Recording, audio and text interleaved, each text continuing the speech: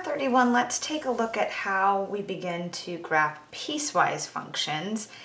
And before I get into the formal definition, a piecewise function is like saying we're going to take a part of this graph and combo it with a part of that graph and maybe combo it with a few more graphs. We're going to take pieces of different graphs and then put them on one graph collectively. So here's the formal definition. A piecewise function is a function in which more than one formula is used to define the output. Each formula has its own domain, and the domain of the function is the union of all of these smaller domains. We notate this idea like this. And so we'll have some function defined here and a domain. Function defined here and a domain. Function defined here and a domain. So we're taking a piece of this graph, whatever that function may be, for a certain domain. We're taking a piece of this graph, again, for whatever that function may be, over this domain. And again, a piece of this graph over this domain. And you can have as many of these formulas as you want. You need at least 2 to technically be called a piecewise function, but you could have 7, you could have 10. They get pretty messy when you get that many pieces, but there's an infinite possibilities.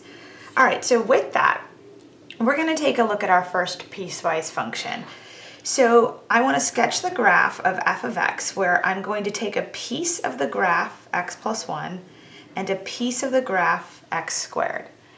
And the breaking point, the domains, are going to be x is less than 1 and x is greater than 1. So in a way, I want the left half of this graph, and when I say left half, that's because if x is less than 1, you're going to the left of 1.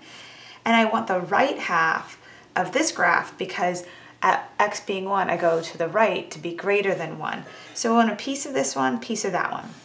Now, before we get into what this piecewise function looks like, I want to give you guys a visual of what each of these functions look like separately, and then we'll combine them. So I want to graph x plus 1 all on its own, and I want to graph x squared all on its own, and then I want to kind of have a chat about which pieces we're going to take. So I'm going to scoot this up so this definition isn't showing anymore, just so we have all the space in the world, or almost all the space in the world, to graph this. Actually, I don't think I can get this entire graph in the same view as the function, so I'll just work on the function for right now. So let's say I was going to graph the function f of x equaling x plus 1. All right, so if I'm looking at f of x equaling x plus 1, this is the equation of a line, right? It's of the form mx plus b. So in this case, I know my slope is 1 and my y-intercept is 0, 1.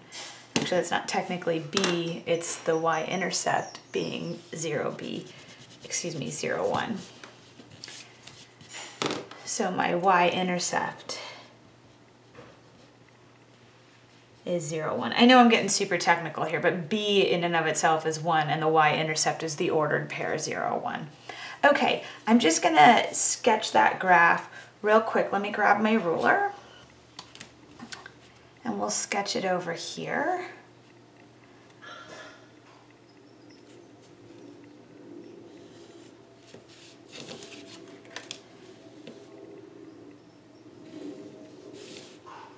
All right.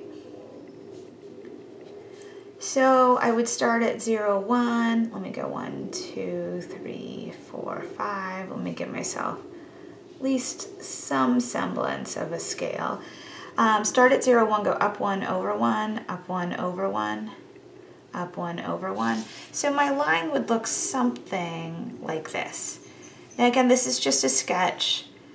All right, I'm just kind of drawing it by hand. Not even kind of drawing it by hand. I'm drawing it by hand. I don't have an actual grid, but that's a good enough guess as to what my graph looks like. Let me try the other function that's in this piecewise function. Let's try x squared. Now this is a parabola. This is one of your toolkit functions. One of the functions that I'm hoping if you see its equation or its formula that on site you know we've got an upwards facing parabola. So let me go ahead and draw its graph.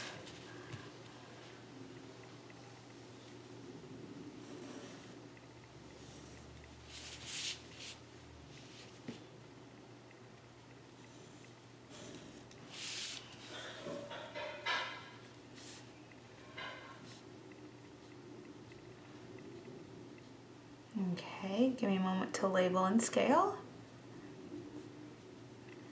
So this bad boy starts at the origin. I've got 1, 1, and negative 1, 1, and then 2, 4, and negative 2, 4, because there's some symmetry there. It looks something like this. Okay, so that's what each of these functions look like separately. And what we want to do to graph this piecewise defined function is cut these functions off at x equaling 1, and I want to take the left half of the line and combine that with the right half of the parabola, or I could say the left piece of the line and the right piece of the parabola. So here I want the left piece of the line, and over here I would like the right piece of the parabola. And my cutoff point is at x equaling 1. So let's go draw in a little barrier around x equaling 1 so we know where our cutoff is. So x equaling 1 would be in here, right? This is x equaling 1. And over here we have x equaling 1.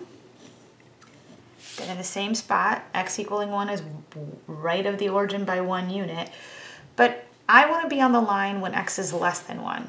And again, for x to be less than 1, that means I want to be on the left half of that line. So I want this piece of the line. I don't want the whole line, I just want a little bit of it. I want a piece of it. And on the flip of that, for x to be greater than 1, I want to go with the right piece of the parabola. And what I would like to do on my graph, my solution, is graph the left piece and graph the right piece of the line and the parabola respectively. Now it's always a good idea to figure out what the function value was here. So let me just see what we have. If I was going to plug 1 into here, 1 plus 1 would give me back 2. So this is the ordered pair 1, 2. If I plug 1 into this bottom piece, 1 squared is 1. So I have the ordered pair 1, 1. When I go to graph piecewise functions, I usually take whatever this breaking point is or this breaking value and plug it into each piece just to see where I would have wound up. Now, one thing to note, if you look at the domain here, there's no equals to anywhere. This is strictly less than 1, this is strictly greater than 1, so I'm going to be using some open dots, and nothing got closed in. It was just the way I set this function up. Okay, so with that, I'm going to scooch this graph up. We might lose sight of the original function, but I want to get our entire graph in view. So let me go ahead and label and scale my axes.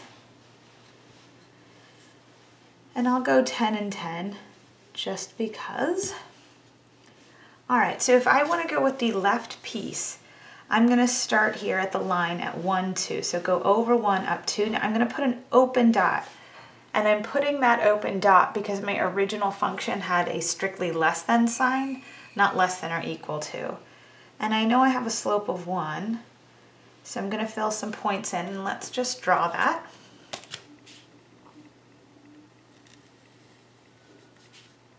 Okay, all right, and let's see, the next point I'm going to start at is 1, 1, so let me draw another open dot here. And again, I'm drawing an open dot here because I had x strictly greater than 1. If it had been greater than or equal to, I would have filled that in, but we're going to go with 1, 1, and then it would have been 2, 4, and then 3, and then we have to go up to 9. And that's what this parabola would have looked like. Ooh, that is skinny. There we go.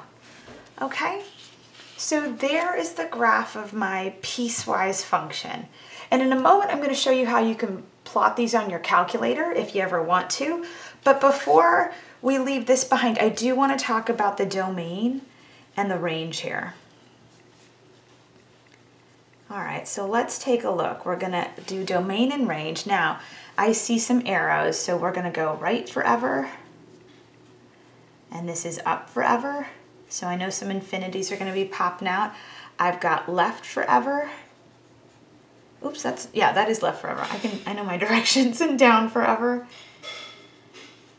All right, so for the domain, you might be thinking, well, let's just go negative infinity to positive infinity because I have my forevers showing up.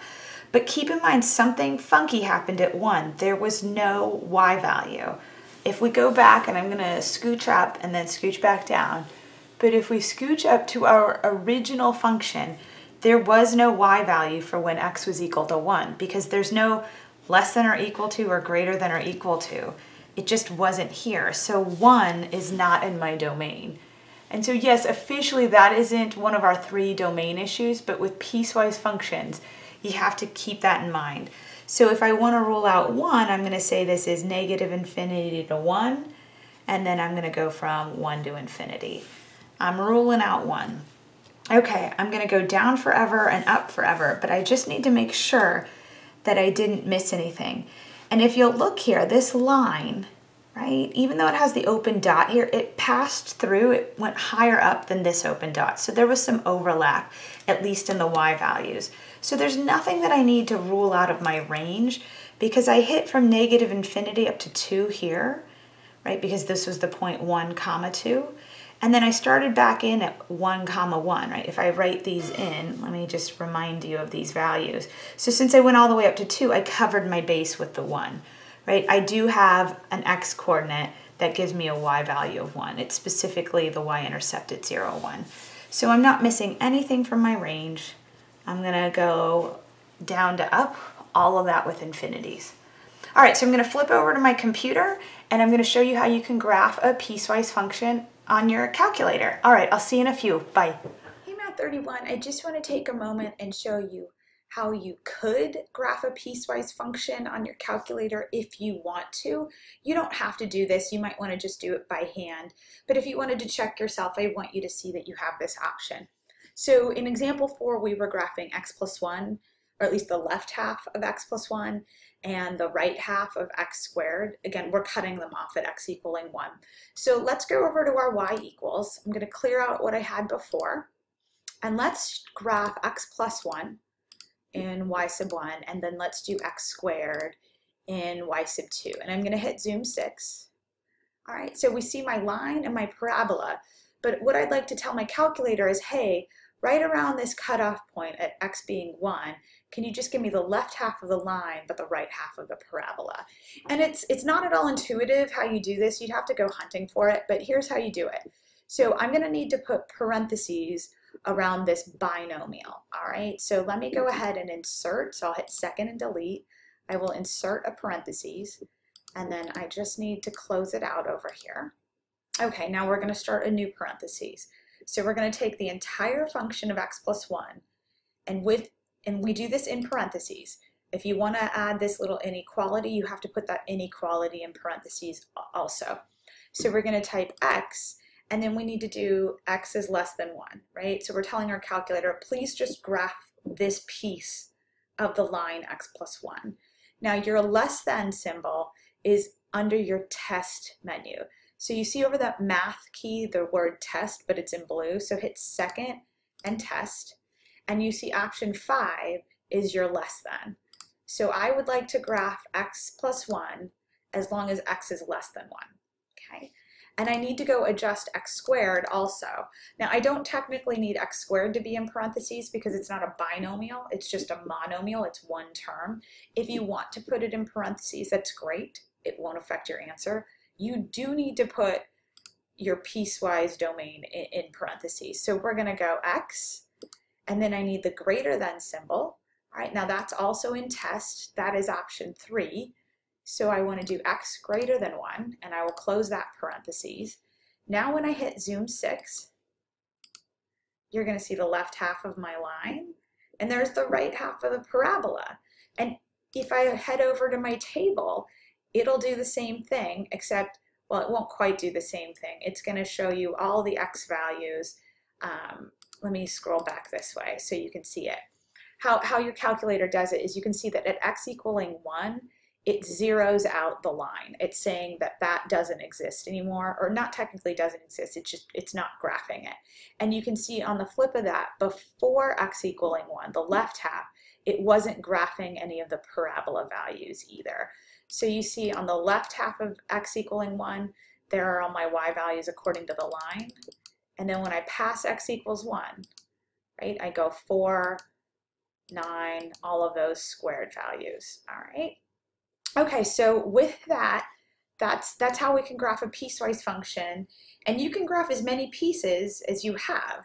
When we get to example 5, admittedly we're obviously not there yet, there are 3 pieces. So you could light up y1, y2, y3 and get a good idea of what that graph would look like. Okay, I'll see you in a few, gang. Bye.